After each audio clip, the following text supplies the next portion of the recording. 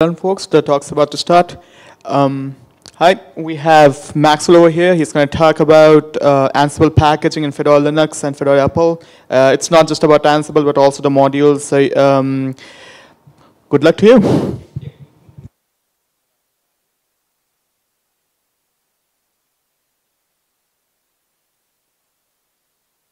Need my microphone, as was said. So, oh God, yeah, can I take the handheld? Thank you. There you go. So Ansible is a configuration management tool used for managing servers, network devices, and other types of infrastructure. And you can also use it to manage workstations, as this one is. Okay, so what components make up the Ansible stack in Fedora? So before we had just one Ansible package that contained many things. It was a core runtime, command line interface tools, and many, many modules for all different types of applications. And recently, well, I guess a couple years ago by now, the Ansible package was split into collections. And if you'd like to hear more about the origins of this, I recommend you watch Kevin's talk from the Fedora 36 release party.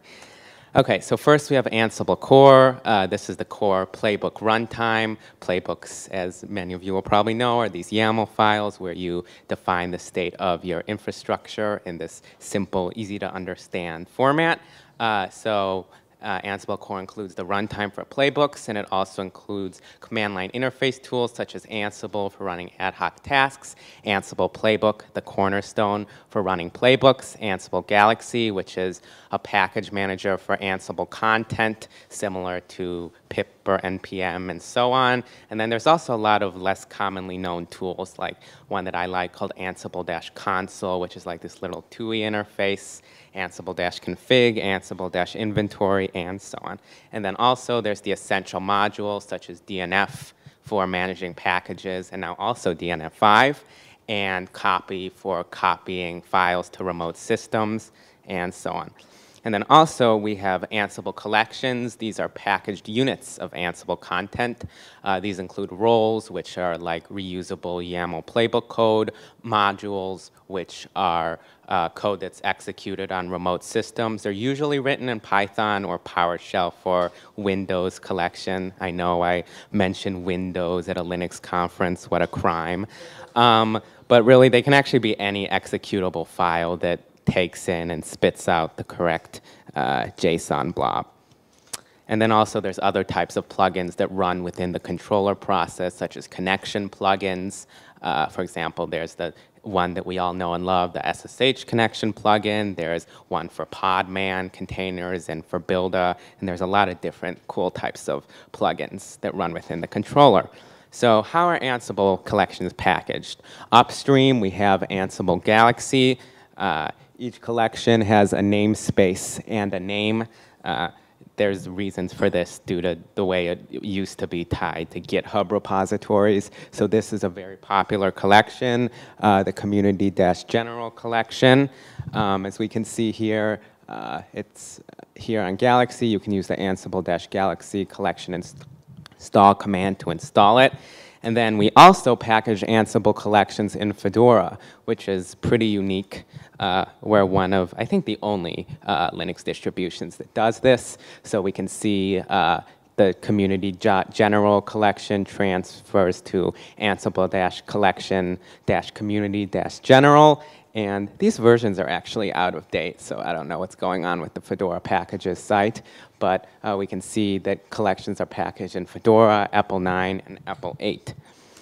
And now we can see all these cool collections that we have packaged in Fedora. I cannot find my cursor, which is just lovely. There's plenty of different types of collections. And then most of them are named like this. Some of them are not. But we have machine-generated provides, which are consistent across all collections. And now we have 21 collections in Fedora Rawhide, 14 collections in EPEL and RHEL, because RHEL has 3 or 4 in AppStream, and 16 in EPEL 9. When I originally put together this talk, we had 9 collections in EPEL 9, which I thought was fun. But then like 2 weeks before this talk, I decided to package a bunch more collections for an infrastructure project that the Copper team was working on. So that's fun. And then we also have the Ansible community package, which is a bit of a newfangled creation. It contains a bundle of popular Ansible collections that the Ansible Community Steering Committee curates. And this was kind of meant as a replacement for the classic Ansible package, because once everything was split out, we still wanted to provide our users like a simple batteries included experience, especially for beginners and people who don't want to muck around with a bunch of collection dependencies. So we also packaged that in Fedora. And now, I don't maintain all of these packages, but I just wanted to highlight some of the other Ansible-related content that we have in Fedora. We have Ansible Lint, which is a linter for Ansible playbooks and roles. We have Molecule, which is a test tool for roles. And then Ansible Compat is a newish library that both Molecule and Ansible Lint use. We have Ansible Bender, which is used for building container images using Ansible playbooks and Builder. And I believe Upstream is looking for additional help with maintenance, so if anyone's interested. And then we also have ARA, which is a tool used for recording Ansible playbooks, and it makes them easier to understand and troubleshoot. And this provides an Ansible callback plugin, which sends your playbook data into the database, and then it's accessible via a nice Django web interface. And then we also have Vim Ansible, which provides syntax highlighting for Ansible playbooks, which I really like. And then back to collections, we have Ansible-packaging, which is a package that provides RPM macros and generators for packaging Ansible collections. Again, you came to this conference, so you must expect to hear the word packaging a lot. So now some of our macros, which I maintain along with Neil Gampa. We have Ansible collection build, which runs the Ansible-Galaxy build command to build the Ansible collection artifact tarball thingy. And then we have Ansible collection install, which is run in the install spec file section. And that runs the Ansible-Galaxy install command to install the previously built collection artifact. And it also sets up some other automation for later in the build process. And then we also have Ansible test unit, which runs the Ansible test units command. This macro should have had an S at the end, my mistake. And then this is used for running the collections unit tests. Ansible has three different types of tests, which are all orchestrated by the home-built Ansible-test commands. So there's unit tests, which are what we run within RPM builds, and then there's also integration tests, which is where you write playbooks to run your Ansible modules and then check that they work correctly within the playbook. And then we also have Ansible test sanity, which is basically linters. I wish they would change that name sanity, but oh well. And then we also have some other macros that we use during the build process. So now let's talk about generators. So the Ansible packaging generators creates the appropriate dependencies on the version of Ansible core that a collection needs. And also it can handle dependencies between collections. So for example, the AWX collection might depend on the net common collection for some of its utility code. So it would specify that in the Ansible metadata, and then our generators would pick it up and generate the appropriate dependency based on these machine-readable provides that we generate. So now this is a fun one. We're going to talk a little bit about Ansible versions. So in Fedora 39, we have Ansible Core 2.15.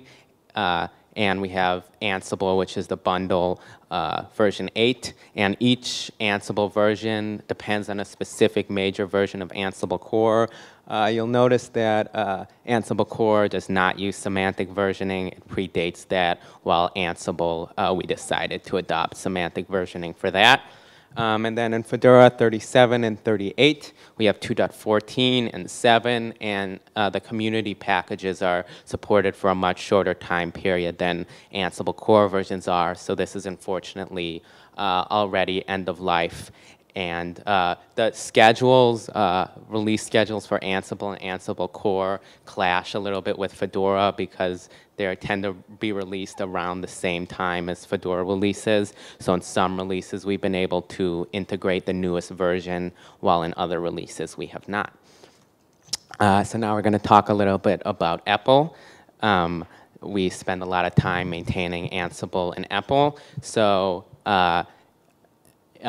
Ansible Core is supported by Red Hat for a small set of use cases, and it's available in the AppStream repo. And then in EPEL, we provide Ansible. So in RHEL 8.8 and 9.2, there's 2.14 and 7. And then in CentaStream, which will become 8, which will become 8.9. They have 2.15 and 8. And due to some shenanigans, which are beyond the scope of this talk, CentaStream 9 has 2.14, and it will have 2.14 for the rest of the RHEL 9 lifecycle, while CentaStream 8 will keep being updated. And now another little wrinkle that we've had for EPEL is Python versions. Ansible Core is a bit picky about what Python versions that it uses. So in RHEL, it tends to use these alternative Python stacks, which don't have as many things packaged for it and are supported for a shorter period of time. And I've been able to work with members of the Python main team to make sure that all of the macros for Python packages were able to work with these alternative Python stacks. So now, what makes Ansible packaging in Fedora special? I think it's special, at least, but I'm, of course, biased. So we provide Ansible Collections as RPMs, which is something unique to Fedora. And then we also provide the Ansible bundle, so users can pick whether they want the smaller set of individual Ansible collections that they know they need, or if they want the quite large Ansible package that has everything, and they're able to mix and match because the individual standalone collections and the Ansible bundle don't conflict each other. So maybe you want some collections which are part of the bundle, and then one collection maybe isn't part of the community package, so you can install that separately. And I really like this because depending on a user's preferences, they can choose whichever path they prefer. And then another thing we do is we do a lot of cleanup on the Ansible package because it's a combination of like 100 different upstream collections, and they tend to have a lot of dot files and test files and development scripts. So we clean these up from the Fedora package. You can see some of the code we have for that in dist-git. It's a bit extensive, and we have been able to upstream some of this work, but not all of it. And then another thing we do is, given Fedora's first principle, we tend to support new Python versions before upstream does, and we work closely with them, and we backport patches as needed. And then the other thing is we're really involved in upstream. I'm a member of the Ansible Community Steering Committee, and I help co-maintain our upstream build tools. We all submit patches to Ansible Core and Collections, so we can participate in upstream, and also we're involved in releases and community documentation. So finally, how can you help? We're always happy to have more folks who want to maintain collections or help maintain the existing ones. I believe there's a review package hackfest tomorrow, so I'd be happy to sit down with anyone who's interested during that tomorrow. We're also always interested in helping with testing Bodhi updates, especially in EPEL, and just generally quality assurance. And then also some of the new Ansible dev tools, such as Ansible Builder and Ansible Navigator, are not yet packaged, mainly because I didn't have the time to do it, and I don't personally have a use case for it. But I would like to see these in Fedora eventually.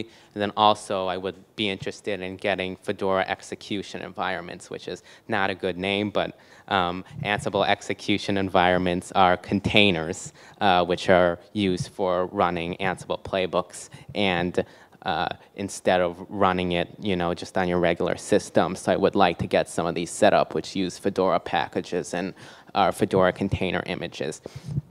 So I'd like to plug the Ansible packaging rooms on Matrix and IRC. We have a lot of different distributions who are involved in the package community. Kevin, David, and I are in there, and then we also have people from the CentOS configuration management SIG. We have people from Void Linux, Arch Linux, a couple different distributions, and it's I really enjoy collaborating with different distributions and working together with them.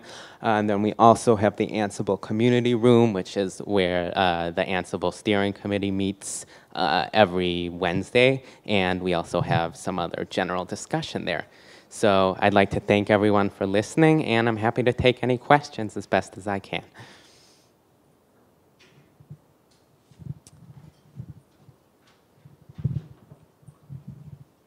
Questions? Oh, and then also here's a link to view the slides, and I'll be uploading these to the Sketch page after the talk.